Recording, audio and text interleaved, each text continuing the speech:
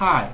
Today I want to show you how to install external package in Octave from Octave Forge.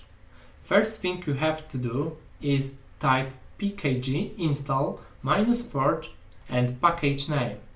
Let's say we want to today install package for non-linear optimization. It's called Octave. Let's hit enter and see what will happen. As you can see, package is downloading and after that will be installed. It took a while, but now our package is installed, as you can see in the Octave folder. To load package and use it in your code, use the command pkg load and package name. In this case, it will be pkg load Octave.